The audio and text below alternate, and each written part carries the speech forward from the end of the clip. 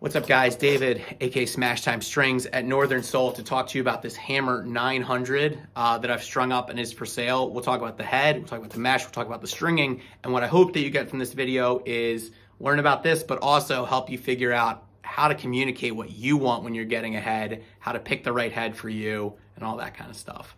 And so to start off with this, Hammer 900 is the newest in the Hammer line from STX. That is their defensive head. Incredibly solid construction. Don't want to get hit by that. It's a pretty similar face shape if you're familiar with the Omegas, but is much more durable than the Omegas. The difference between this and the Hammer 500, besides the upgraded plastic, more sidewall holes, etc., is it has a much more pinched face shape. So if you're a defender that finds that the heads are wider than you like them, this is a really great option for you. So as far as the pocket goes, I have put in a nice I'd call it mid-high pocket with String King 4S, really soft mesh, if you're into that.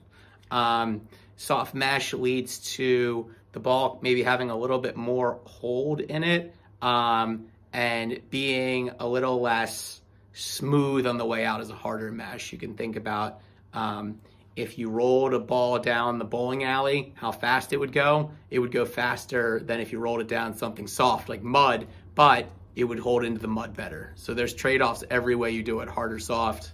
There's good and bad. And so what I like about this pocket that I've done is I think that the ball kind of sits really in the sweet spot of the head. And it'd be really good for ground balls. What we want with the ground balls is we want to have a pocket that's high enough that if we approach it at a kind of bad angle, as the ball comes in, we can get the ball to sit in there. But also what we want is even when we approach it at a good angle, when the ball goes to the back of the head, it will shoot back to the front, and we need enough hold so that the ball doesn't just fly out on you, which is something that I know happens to people sometimes. So little interesting tidbit on this one is this might be a kind of top string that you're not familiar with. You can see I don't fill this area in, I don't use that knot. And basically the reason for that is to not pull the mesh really wide here so we can have it be softer up here to get a really nice deep kind of channel, which goes into ground balls, goes into hold, goes into a lot of things. So if this sounds like it's the right head for you, give it a try. On sale now. Pick up this awesome bucket hat with it for all these sunny days in the UK. Anyway, guys, check this out.